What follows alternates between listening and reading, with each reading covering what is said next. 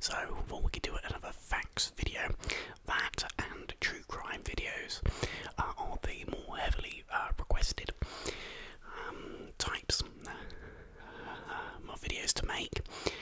That and making gaming related content. I do hope to be churning out more gaming content soon. I've not really been playing a lot of games, so that's kind of why there's not been a great deal of gaming content recently here on the channel. But anyway, I thought we could do a little facts video about Chinese New Year, as it is topical, and you know, quite a big thing at the moment. So I was going to do it with whilst chewing on some chewing gum.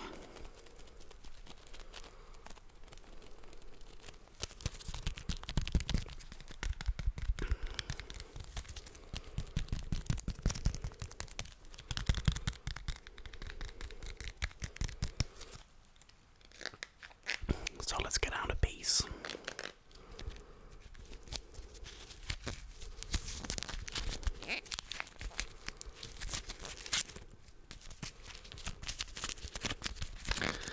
Which is for some reason always a challenge.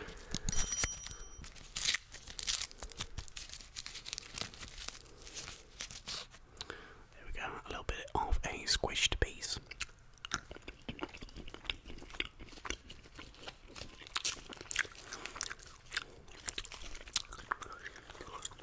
But it's got a nice spearmint flavour to it.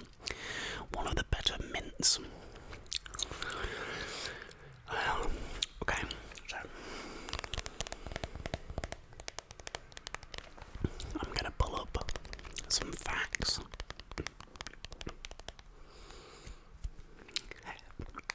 From somewhere. And do let me know if you would be interested in a tapping video, because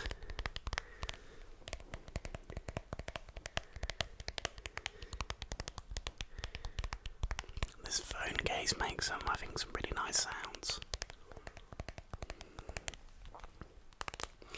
But yeah, I'm also trying my phone on grayscale at the moment. Apparently it helps you reduce like screen time, so everything's all quite grey.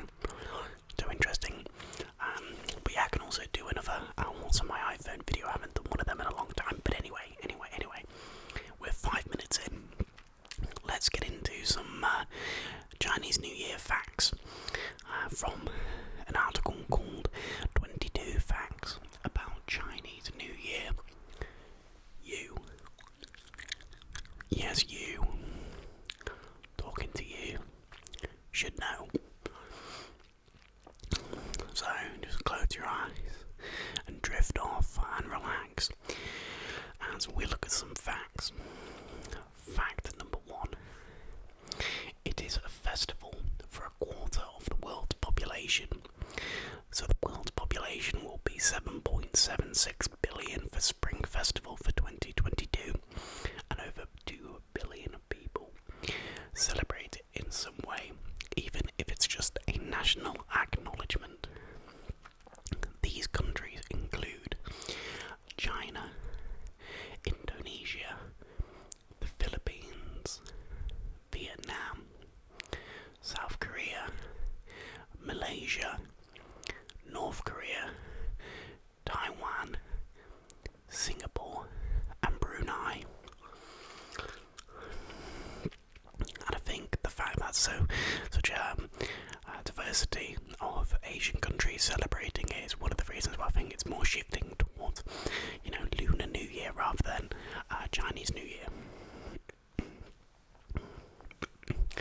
Fact number 2. The holiday is also called Spring Festival. Though in winter, Chinese call their New Year holiday Spring Festival because start of spring, 4th to the 18th of February, is the first of the terms in the traditional solar calendar. While wintry weather prevails, start of spring marks the end of the coldest part of winter, when the Chinese traditionally could look forward to the beginning of spring.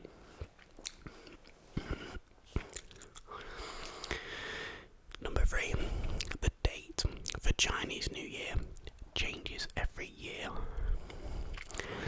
The date for Chinese New Year changes each year. It always falls between January 21st and February 20th, and is determined by the Chinese lunar calendar. In 2022, Chinese New Year falls on February 1st, and it's currently February 2nd today, so a little late.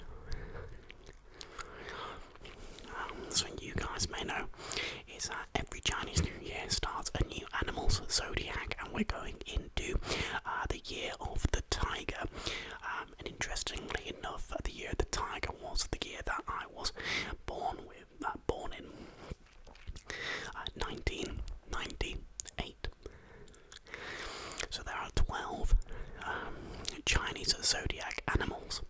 Now I believe the order of the it doesn't say here, it might come later on, it was determined, I think, the fable or the tale. So these 12 animals each had to cross a river, and the sort of the order in which they finished, which they came, determined the sequence of which animal and started that rotation. So the 12 animals are rat, ox, tiger, rabbit, dragon, snake, horse, goat, monkey, rooster, dog, and pig.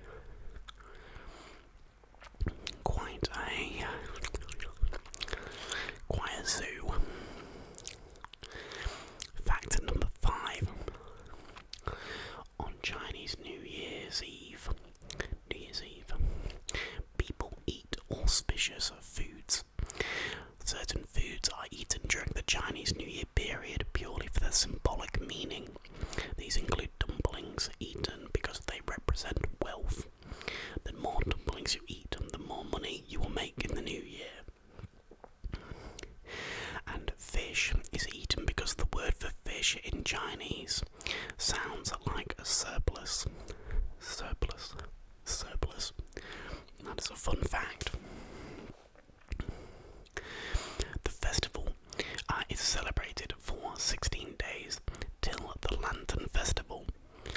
Traditionally, these 16 days from Chinese New Year's Eve until the Lantern Festival each had a special celebration activity. On the evening of the 15th day of the first lunar month, on the night of the full moon, families gather for dinner and go out and see fireworks and light lanterns. Lanterns are put up for decoration, let loose to fly, and floated in rivers. I actually didn't realise it was the Lunar New Year. A couple of days ago, I'd gotten in from London, and when I was walking back to my place, I just kept hearing fireworks going off, but I didn't realise, for us traditionally fireworks is either November 5th, bonfire night, or New Year's Eve. So I'm starting to think, has there been a shooting, what's going down? But there you go. Chinese New Year is a great time to visit China. So that's not less of a fun fact, more of a tourist board sort of plug there. So, number 8. Traditionally, this period was for praying to harvest gods, harvest moon. As China was a largely agrarian society, Chinese New Year was traditionally a time when people prayed to the harvest gods to ensure that their next year's harvest would be fruitful. Today this has changed, but praying still plays a role, as remembering your ancestors as a family is one of the most important activities during Chinese New Year. 9. Billions of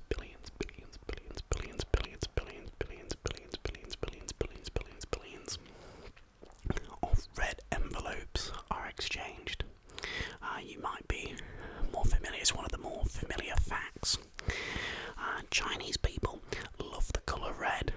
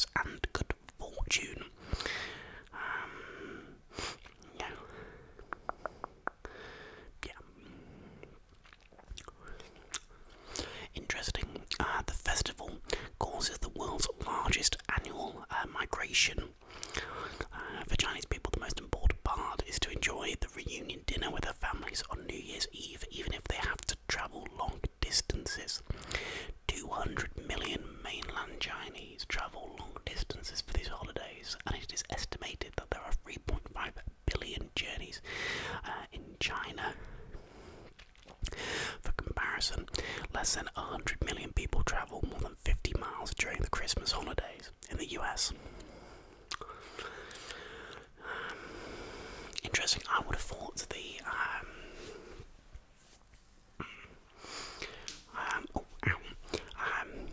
when Muslims do the visit to Mecca, forgotten what the journey's called, but I thought that would have been the largest pub. Now there is a New Year's Eve gala, and that is the world's most watched TV show, and it involves celebs performing songs and dances and just entertainment. That's fun fact 13. Number 14. Washing, sweeping or taking out the garbage are not allowed. These are seen as superstitions. You cannot wash your hair or clothes on the first day of the lunar year, as it's seen as washing one's fortune away. Yeah. 15. Giving people pears or mirrors as gifts is also taboo. Interesting. I wonder how often mirrors and pears have been given as gifts for this to be seen as taboo. Not normally. What do you think of getting someone as a gift? Won't be on my Christmas list, personally. But yeah, pears are taboo because the Chinese word for pears sounds like the same as a word for leaving or parting. And mirrors are a terrible gifting idea throughout much of Asia, not just China, as they are believed to attract malicious ghosts. They are also easily broken, and anything that breaks is considered a bad omen. You can, however, I like this fun fact, give alcohol, tea or toys. That's always a fun time when there's alcohol, tea and toys. Yeah. Apparently elderly people love receiving scarves, clothing, gloves and hats. Just not green because of jealousy. Kids love toys and, you know, the in-between. Love a nice bit of booze. The world's biggest annual fireworks usage is during Chinese New Year. Makes sense. Fun fact 18. It is now illegal to set off your own fireworks in most cities. Interesting. As a result of pollution and safety issues, many of China's big cities have banned people from setting off their own fireworks within the city or within certain parameters of the city. Governments are trying to encourage people to attend official events. Surprise, surprise. But many people do not follow these rules. Many people still set off fireworks and firecrackers. Interesting. Number 19. Before firecrackers were invented, Chinese people would burn bamboo. Originally, burning bamboo's crackling was believed to send away evil demons, so people would burn this on Chinese New Year's Eve. With the invention of fireworks and firecrackers, however, these replaced the tradition of burning bamboo because firecrackers are much louder. Number 20. Oranges and tangerines are displayed because they are believed to bring good luck and fortune due to their pronunciation and the characters. The Chinese for orange can't pronounce that, which sounds the same as the Chinese for success. One of the ways for writing tangerine contains the Chinese character for luck. Okay. 21. Kids love the holiday. They get a month off of school, cash bag, new clothes to wear, and receive red envelopes. You pretty much quits in. A good mate of mine from school, his family from Hong Kong, celebrate Chinese New Year, and I remember him sort of talking about, you know, receiving all these envelopes. He didn't get a month off school for